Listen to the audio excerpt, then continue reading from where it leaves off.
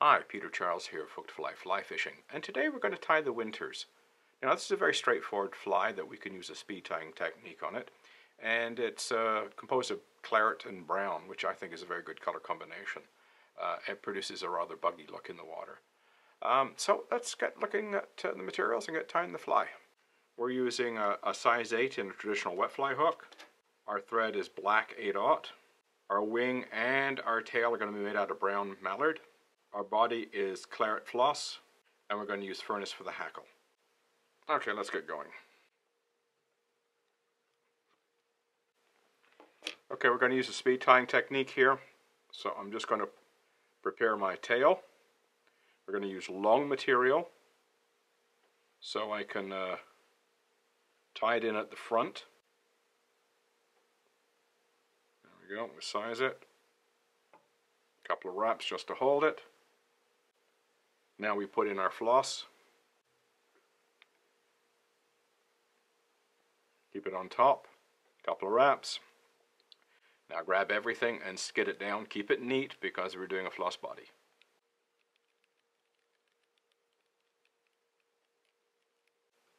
Just pass the hook point and come back.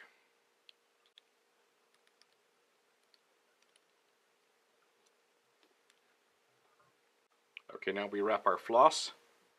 As usual, pull the twist out of it, get nice and flat and smooth, and watch out for that hook point.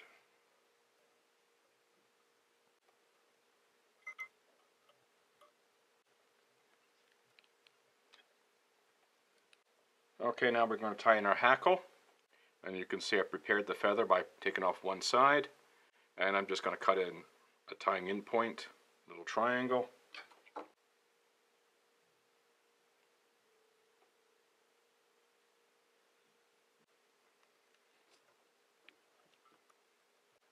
Okay, wind forward. Always go in front of the previous turn. Push any fibers back that want to stick forward.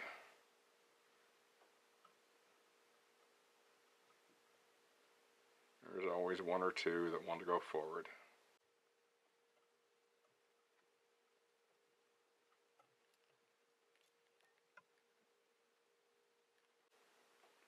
Okay, now we put in our wing.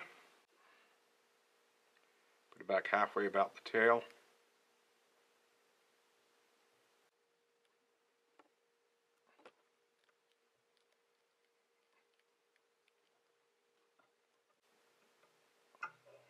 And we whip finish.